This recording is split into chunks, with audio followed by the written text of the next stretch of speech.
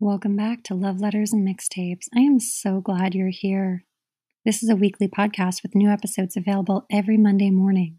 And the inspiration for this podcast was a desire to write, share, and talk about things that our younger selves needed to hear, whether that was 30 years ago, 3 years ago, or yesterday. After you listen to this episode, please make sure to subscribe on your favorite listening platform. You can also rate it, review it, or share it with friends. And if you enjoyed this episode, please consider sponsoring this podcast with a small monthly donation by clicking the link in my Instagram bio at Love Letters and Mixtapes. I'd like to take a moment to thank the sponsor of this podcast. Snake River Roasting Company is an organic coffee roaster located in the beautiful mountains of Jackson Hole, Wyoming. And not only do they roast award-winning coffees, but their mission and commitment to supporting the rights of women farmers around the world are just incredible. This morning, I started my day with a cup of their Wild Iris organic coffee blend. And if you're ready to fall in love with your coffee, Snake River Roasting Company has a free shipping code for you to give their delicious coffee a taste. Head to their website, snakeriverroastingco.com, and use the code COFFEELOVE at checkout for free shipping on all domestic coffee orders. This episode is brought to you by the Weather Channel app. Did you know the app can help you forecast more than just the weather? With allergy tracking and flu risk mapping. So you know when to stay inside and load up on podcast. As well as air quality and UV indexing. So you know when to get outside, load up on sunscreen and podcast. Forecast more of what you love with the Weather Channel app. Apple Gift Card is a practical gift that unlocks a world of entertainment and fun. You can send it via email or give a physical card to your loved ones. Your friends and family can spend it on their favorite Apple services, including Apple subscriptions. Apple Gift Card can be used to buy all things Apple. Products, accessories, apps, games, movies, TV shows, iCloud Plus, and more. Visit apple.com for details and to send Apple Gift Cards to your friends and family this holiday season. So this week, I wanted to talk about fear and all the different stories that it tells us. And I know that for so many of us, just hearing the word fear can make us recoil or bristle. It's almost as if we are programmed to not recognize or admit that we're afraid of anything. And whether that was modeled for us growing up or something that has been reinforced by societal messages, or if we were just straight out told to not admit that we were afraid of anything because that would make us look weak or vulnerable. If that's you, I'm going to encourage you to stick around for this episode, to lean into the discomfort of this topic, and trust that even if you finish this episode and still say to yourself that you're not afraid of anything, you just might have a better understanding of the people in your life who are currently struggling with their own stories of fear. And so I always like to take that position whenever I'm learning something new or hearing about something new. It doesn't have to automatically and immediately resonate with me because everything is grist for the mill. Everything is something that we can probably use somewhere down the line, even if we can't quite see it yet. So, taking that initial position of curiosity instead of certainty, and just being open to maybe hearing a different perspective and allowing that to either align with you or open up some empathy within you for other people is a great first step as we start doing some of this work for ourselves. And before I really begin to dive into this topic this week, I wanted to share a short excerpt that perfectly describes our very challenging and baffling relationships with fear. And this excerpt is from John Irving's book, The World According to Garp. Duncan began talking about Walt and the Undertow, a famous family story. For as far back as Duncan could remember, the Garps had gone every summer to Dog's Head Harbor, New Hampshire, where the miles of beach in front of Jenny Fields' estate were ravaged by a fearful undertow. When Walt was old enough to venture near the water, Duncan said to him, as Helen and Garp had for years said to Duncan, "Watch out for the undertow." Walt retreated respectfully, and for 3 summers, Walt was warned about the undertow. Duncan recalled all the phrases. The undertow is bad today. The undertow is strong today. The undertow is wicked today. Wicked was a big word in New Hampshire, not just for the undertow. And for years, Walt reached out for it. From the first, when he asked what it could do to you, he had only been told that it could pull you out to sea. It could suck you under and drown you and drag you away. It was Walt's 4th summer at Dog's Head Harbor, Duncan remembered, when Garp and Helen and Duncan observed Walt watching the sea. He stood ankle deep in the foam from the surf and peered into the waves without taking a step for the longest time. The family went down to the water's edge to have a word with him. "What are you doing, Walt?" Helen asked. "What are you looking for, dummy?" Duncan asked him. "I'm trying to see the undertoad," Walt said. "The what?" said Garp. "The undertoad," Walt said. "I'm trying to see it. How big is it?" And Garp and Helen and Duncan held their breath. They realized that all these years, Walt had been dreading a giant toad lurking offshore, waiting to suck him under and drag him out to sea. The terrible undertoad. Garp tried to imagine it with him. Would it ever surface? Did it ever float? Or was it always down under, slimy and bloated, and ever watchful for ankles its coated tongue could snare? The vile undertoad. Between Helen and Garp, the undertoad became their code phrase for anxiety. Long after the monster was clarified for Walt, "Undertow, dummy, not undertoad," Duncan had howled. Garp and Helen evoked the beast as a way of referring to their own sense of danger. When the traffic was heavy, when the road was icy, when depression had moved in overnight, they said to each other, "The undertow is strong today." "Remember," Duncan asked on the plane, "how Walt asked if it was green or brown?" Both Garp and Duncan laughed, but it was neither green or brown. Garp thought, "It was me. It was Helen. It was the color of bad weather. It was the size of an automobile." That is one of my favorite books for so many reasons. But one of the main reasons is that it shares stories of real love, like realistic love. Love that changes over time, love that gets lost, love that gets found again. It gets broken into pieces and it repairs itself through things that we think we could never forgive. So that's my little book recommendation for the week. Definitely pick up The World According to Garp. And the reason that I wanted to share that specific quote is the way that it touches on fear in such a wraparound way. We see fear through a child's eyes, and we see how it distorts our perception and how communication is so important.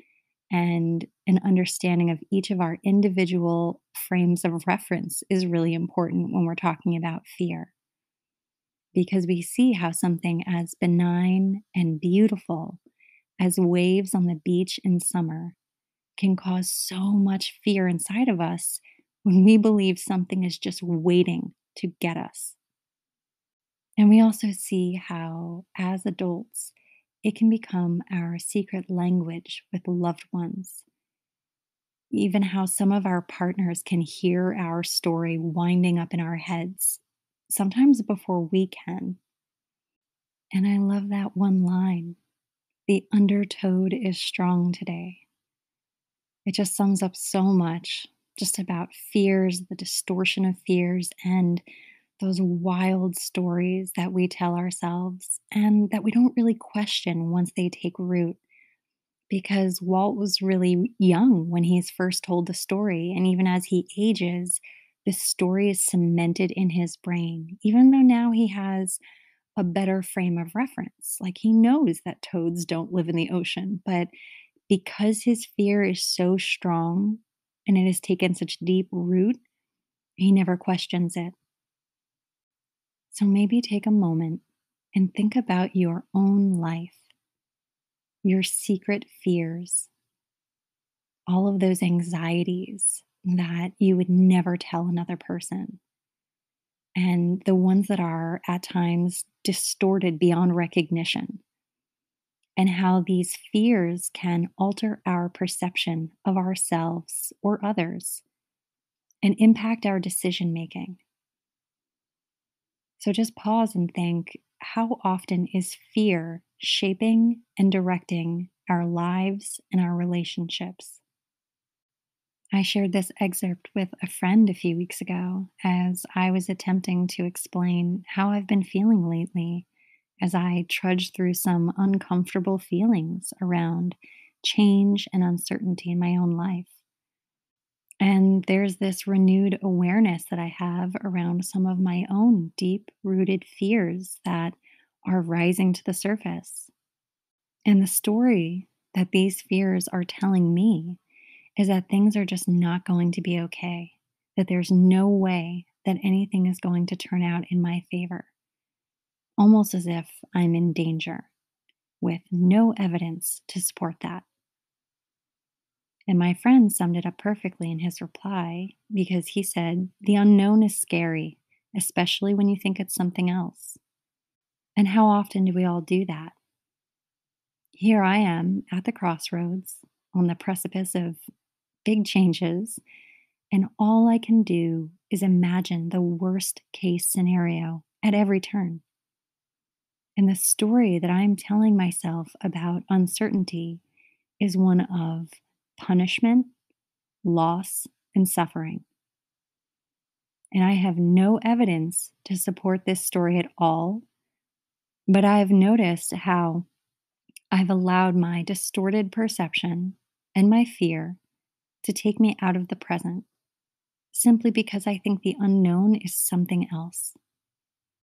And I know that there is a temptation when we hear someone else share something like that about themselves, like I've just shared about sort of what I'm going through, that something in us wants to separate ourselves from what this other person has said. We want to make sure that there is no part of us that resonates or feels seen or heard because it's scary when someone puts words to how we're feeling or gets to our feelings before we're ready to. So instead of doing that, instead of pushing those things away, I'm going to invite and encourage you to check in with yourself and say, what changes are occurring in my life? And what thoughts and feelings and fears are rising to the surface? And what is my own story? What do I think is about to happen to me? And as we're exploring our stories of fear, sometimes it's good to look at the fear acronyms because, believe it or not, as corny as they are, they do a pretty good job of summarizing our emotional reactivity when our fears are triggered. Whether or not anyone else notices, we'll resonate with this in ourselves. So, the first acronym, fuck everything and run, or false evidence appearing real, or feeling excited and ready, forgetting everything about reality. And my personal favorite, finding excuses and reasons. And I am sure that there's one perfect one for you in there somewhere, whether or not you want to admit it to yourself or not. But I think the reason I'm sharing that is because it is interesting when we break it down that simply as to what fear is doing within us. And, maybe the way we've been looking at fear has really been cutting us off from exploring it. So I always like to share that I believe that our fears can be broken down into three categories. We are afraid that we are not enough. We are afraid that we don't have enough or won't get enough. And we are afraid that someone will take something away from us. All of our fears can pretty much fit into these three categories. And of course, they take on different characteristics, but at their core, they always generally seem to fit into one or more of these three. And that can look very differently for each of us. It can be the fear of not being lovable, attractive, or even just enough for other people. We might have this profound fear that we are less than or we are undeserving. And I talked about that a little bit in my imposter syndrome episode, where our fears are making decisions for us and for the other people in our relationships. Fear's already crafting a story that this person could never really love me. They couldn't really care about me. This is never going to work out. And it directs our behavior before we can even witness any evidence. Similar to that is the fear of being disliked, ostracized, judged, or critiqued. Fear of, anyway, being cut off from the pack. Maybe fears of conflict or uncomfortable emotions. And think about all the things that we do to separate ourselves from unwanted feelings, unwanted thoughts, people who inspire things within us that we are not ready to deal with yet. And maybe there's fear of rejection or abandonment. I recently did a whole episode on abandonment issues, and I'm sure that I barely scratched the surface because it's a pretty deep topic. But maybe pausing and thinking, how is my fear of rejection or abandonment, probably something I never talk about with anyone, how is that directing my life? And I think I'm in control. I think I'm making decisions and I'm looking out for myself. But how often am I just sitting in the passenger seat and my fears of rejection and abandonment are running the show?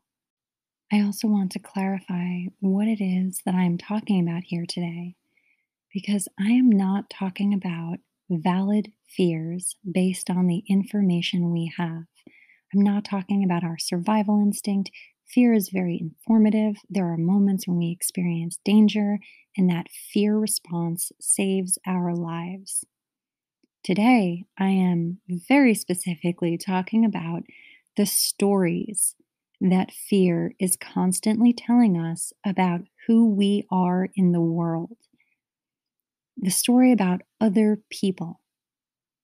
The stories about what is going to happen to us.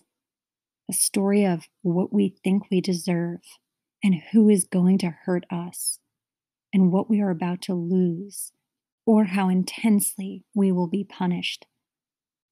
Because that's what we are talking about. We are talking about those stories that take root within us that we don't just shake off every time that they rise to the surface.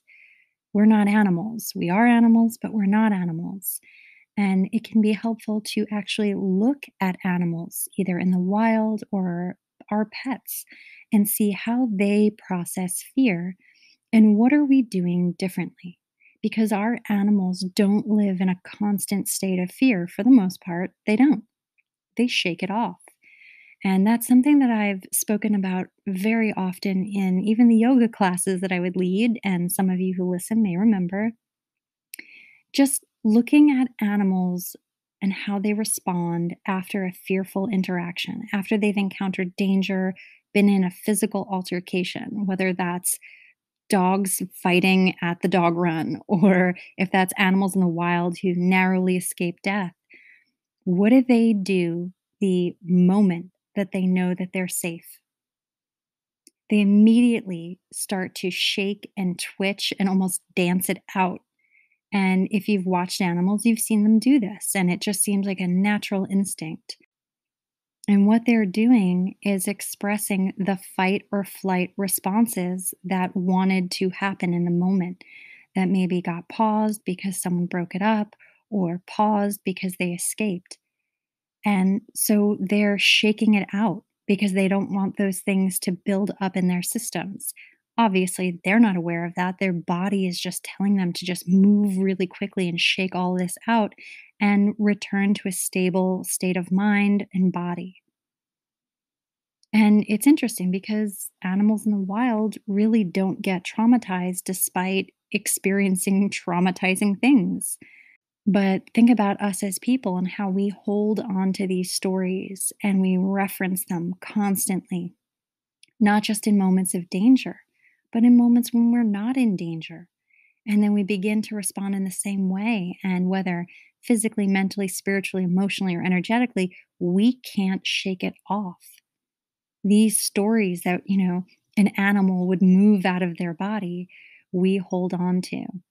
And they are pervasive and they take on different forms and they begin to tell us stories in new situations about all the things that could happen to us. Another good question to ask ourselves as we are exploring our own stories of fear is, whose voice am I hearing in my head in moments of fear? Who is narrating my story? Do I recognize this voice? Because if we're hearing a story on a loop in our heads that is either beating us up or tearing us down, there is a great chance that it's someone else's voice and I associate it with another person or another experience. And it's something to investigate. It's important to think about how we enter into the world, right? Newborns really only have two fears intrinsic to them.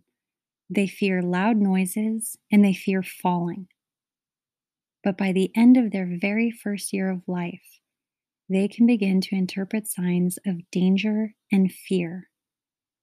So every fear that we stack on ourselves after that first year is something that we've experienced in our environment, that we misinterpret, that we sort of catalog in our brains and maybe take out at inappropriate moments. So I want to invite each of us to maybe take a step back and think of ourselves that way. Think of ourselves in the way that we came into this world, pure. We had fears of just the two basic survival things: a loud noise is going to harm us, and falling is going to harm us. But what stories have we stacked on top of ourselves since then of what is going to harm or destroy us? And what stories are these fears telling us about our relationships with other people, whether that's our family, our friends, at work, or our partnerships? What is your story about love and relationships? And how much fear is woven into that? And are we afraid of being seen or known by other people? What story do we tell ourselves about that? About who we really are? About what it would be like if someone else really knew us? About how they would feel about us if we loved them or they loved us? Like, what would that do to each of us? What's the story? And what evidence supports that? And have they done or said anything that makes us think it's going to turn out this way? Or is it just the fear loop in our minds? I always think about this one Miranda July quote from one of her short stories. And it goes like this: "Finally, in a low whisper, he said, 'I think I might be a terrible person.' For a split second, I believed him. I thought he was about to confess a crime, maybe a murder. Then I realized that we all think we might be terrible people, but we only reveal this before asking someone to love us. It's kind of an undressing." And that's something to look at. How often do we mistakenly believe that we are the only ones telling ourselves these harmful stories. And what would it be like if every single time we started hearing the story in our head, we sort of paused and remembered that other people are experiencing the exact same thing? What would that do for the empathy between us? I did a few episodes on adult children of alcoholics. I actually did 3 episodes. And I know from my own work and the work that I've done in that community that one of the most difficult stories for adult children of alcoholics is, if I don't know what is happening, then something must be wrong. If I don't have the solution, then I must be doomed. If I can't control this situation, then it must be completely out of control. And I think about that so much because obviously I'm an adult child of an alcoholic, and these things come up for me all the time. These stories centered around control. I don't think that I'm a controlling person of other people, but in situations when I feel that something's out of control, what is the story that I'm telling myself? And can I move through it? That's the invitation. It's not shaming ourselves for having those initial stories because honestly, those stories are rooted in some pretty horrific experiences. I had very out of control experiences as a child where if I wasn't the one taking care of it, something terrible was about to happen to me. But now as an adult, how do I constantly reference those stories immediately without taking into account all of the resources that I currently have as an adult?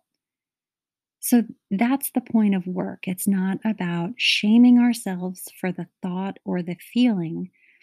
It's almost about acceptance and invitation and saying, tell me that story. I'll listen. Tell me your story of fear. I will pause and I will sit with you through that.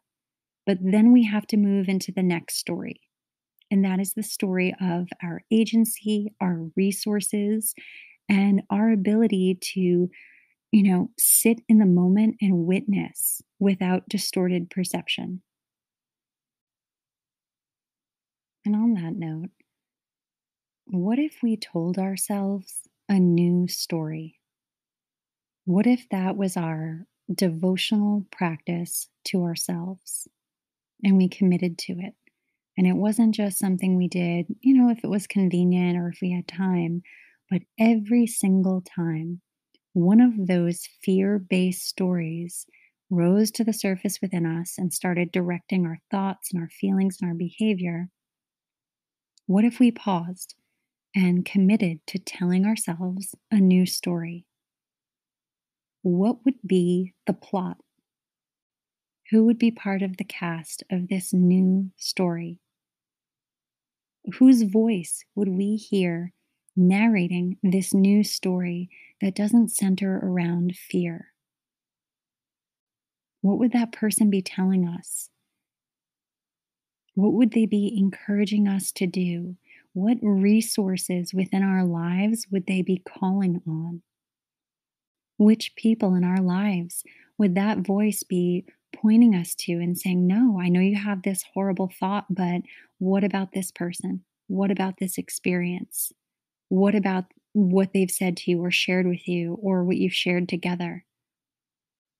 And the purpose of doing something like this, of consistently committing to telling a new story, is because we have to pay attention to, what do our stories stop us from doing, from achieving, or feeling? So, what is my story of fear actually doing? Is it limiting me?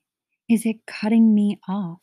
Is it reducing my options and opportunities and telling me that this is controlling the outcomes? This is protecting me from ever having to fail or be hurt or be harmed or be left ever again. And so I don't think in just one moment of doing this work that we have this aha moment. And I know that pop psychology is just overflowing with that. People telling you that they have the one-time answer, that you're gonna do this one thing and you'll never have this experience again. I don't know about that. I mean, I'm not trying to discount anyone else's process. I don't know about that. I know what I've seen in my work with other people. I know what has worked with me. And I know that repeated exposure to these experiences and relationships and my commitment to changing my own story and calling upon my resources, whether those are new emotional tools or coping methods, that is what helps me. And it doesn't go perfectly the first time or the 100th time. So, plot twist, it can be messy and uncomfortable, and we cannot do it perfectly. And we don't always get what we want. My story in this episode is not, oh, just get rid of fear and everything's going to work out. Hello, if you know me in real life, you know that I have quite the opposite story, and I'm still here. I'm fine. I survived. And what I do know is that every time I engage in these practices and take a contrary action and pause my story of fear and invite a new story and do call on those resources and say, all right, I don't trust it, but I'm going to give it a shot. That brings me closer to a feeling of safety within myself and within my place in the world and the universe. And so that's what this is about. I've said it a few times in this episode. It's not about shame and blame and saying, why are you telling yourself that story? You're wrong. No, maybe those stories originate in something really harmful to you, something really true that altered your life. Those things have happened to me and I understand them. I'm talking about this today because I don't think that that's the period at the end of our story. I feel like our stories continue long after those moments that we think will end us. And I don't want to give up on the next 20 chapters of our stories because we had one really bad chapter. At the beginning of this episode, I talked about, why I even started this podcast and the whole purpose of it. And I think about that and how often I personally felt shamed over my own stories and my own fears. And I felt like I could never talk about it with another person. And so much of my work in the last 20 years has been cultivating those spaces where we, as people, not even as professionals, but just as compassionate human beings, can contain these stories and love each other through them. And it can sound so corny of like, oh yeah, that's what you do. I totally get it. Um, but that's the purpose of this. It's not about pathologizing anyone or giving someone a diagnosis. It's about tapping into our common human experience and saying, when I have a little bit better understanding of what's going on with me, and I have tools that I can put into action in those critical moments, maybe I can be of service to you and I can extend that compassion and understanding to the person next to me. Instead of walking around in a constant state of reactivity and cutting myself off from relationships, I can open up and expand and invite more in. And I may be shocked at my own capacity for understanding, for listening, for tolerating moments of discomfort. That's something I always encourage whenever I work with newcomers in any 12-step program. It's the last thing they wanna do, and I'm sure it's the last thing I wanted to do when I was new, but I always encourage, just sit with things 5 seconds longer than you are comfortable with. And I'm not talking about harmful experiences, so don't misinterpret it. I'm talking about those moments of intimacy when we want to pull ourselves out because it just triggers something in us or we're afraid of what's about to happen. Just sit with it for 5 seconds longer when someone's looking at you and telling you something and like you're having a moment and you instinctively want to make a sarcastic comment or break the focus in some way. You don't have to sit there for 5 minutes, 5 seconds longer than you believe that you can possibly exist in that moment. and see what's on the other side of that and explore your own story around fear of like, is this moment going to kill me? Is this moment of truth and vulnerability and intimacy going to destroy me? Or is this person going to see something in me that I don't want them to see because then they'll have the goods, like they'll have the information on me and I can't let that happen. I can't let anyone in. And as we begin to do that with people that we feel pretty safe with, we can build our tolerance and our emotional muscles and begin to do that in other areas of our lives. What a blessing, you know? The thing we don't want, the thing we don't see coming, developing these tools and this tolerance. And I wanted to now move into sharing a tool with you that I use very often in my own life and that I've spoken about in workshops that I've led or the support groups that I facilitated. I think I've even mentioned it in some of my yoga workshops. And that is the acronym RAIN.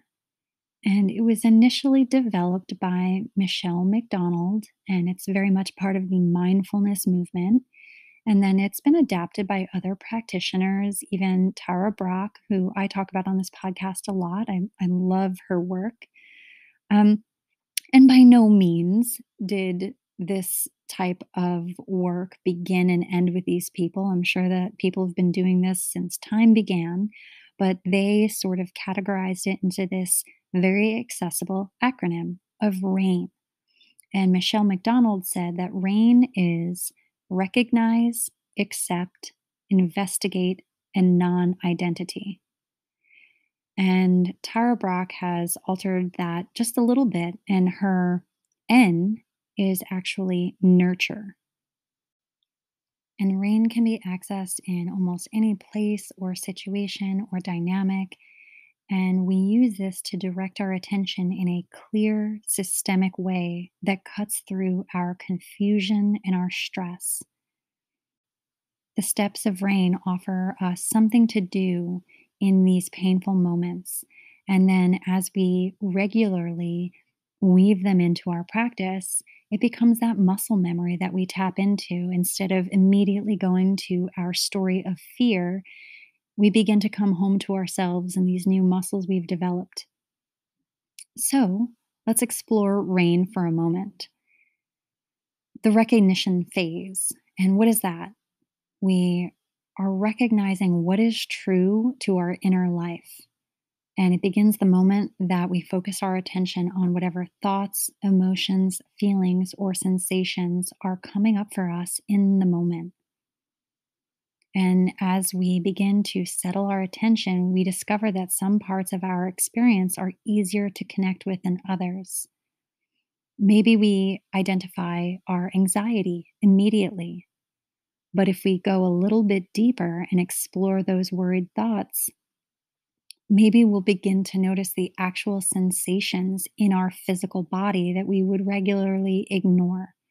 So that's what the recognition is doing. It's saying, yes, I'm hearing this one thing, but I'm going to go a little bit deeper. And it's telling us what is happening inside of me right now.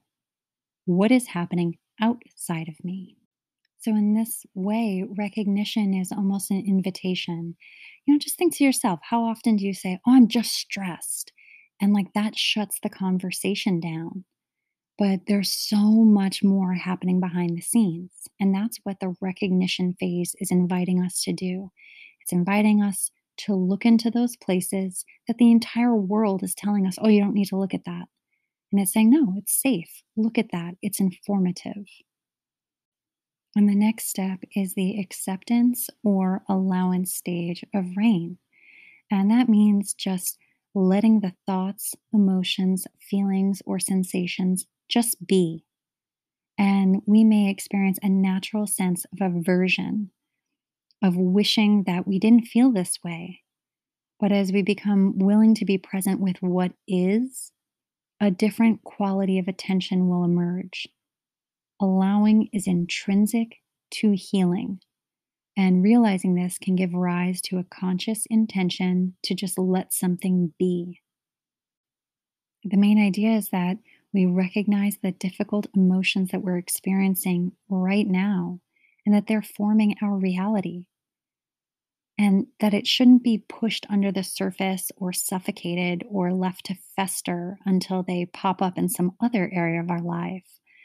But instead, we allow these emotions to be front and center, and we accept and we sit with them and we say, yes, this is how I'm feeling, without attempting to immediately change it or block it or numb it. And there is a lot of unpleasantness that comes along with this stage. And so it's an invitation as well to just be kind with ourselves and not to immediately jump into the stage of being a critic. Like, we can just be with and accept ourselves. And the next stage of rain is investigating with kindness. And Tara Brach says that investigation means calling on your natural interest, the desire to know truth, and directing a more focused attention to your present experience. Simply pausing to ask, what is happening inside of me, might initiate recognition. But with investigation, we engage in a more active and pointed kind of inquiry. We might ask ourselves, what most wants my attention?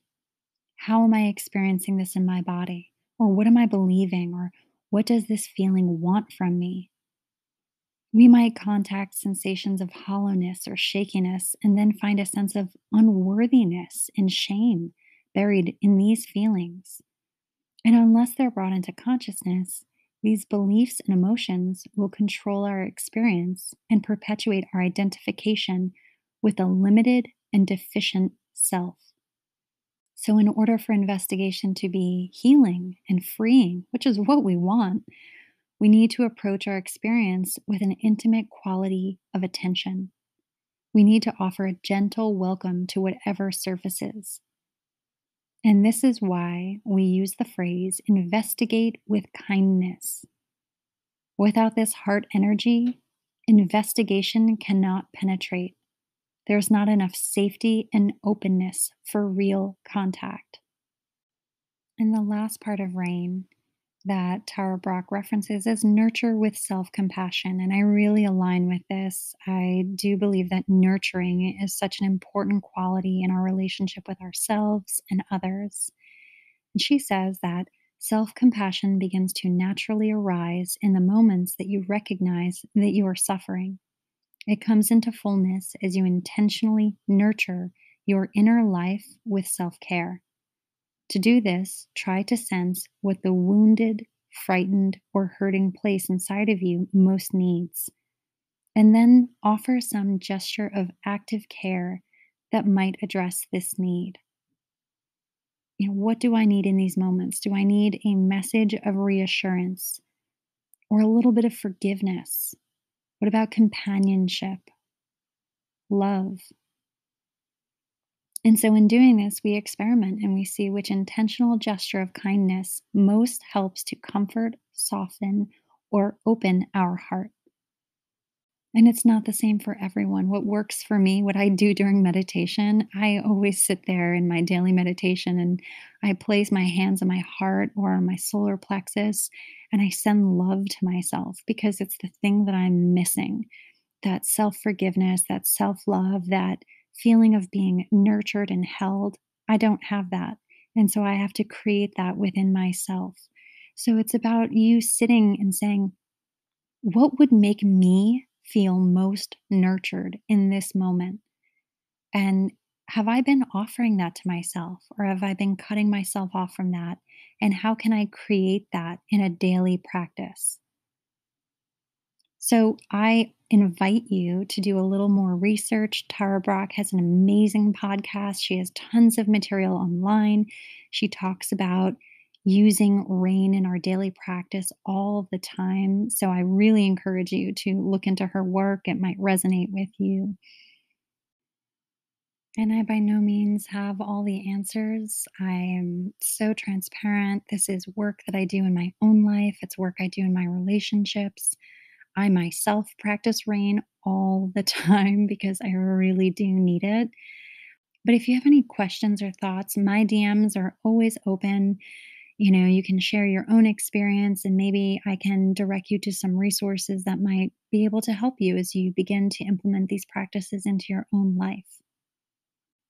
And I wanted to close out this week's episode with a beautiful quote by Terence McKenna that always helps me to take a heroic dose of willingness or surrender, acceptance, or self love when I'm struggling with my own fear based stories.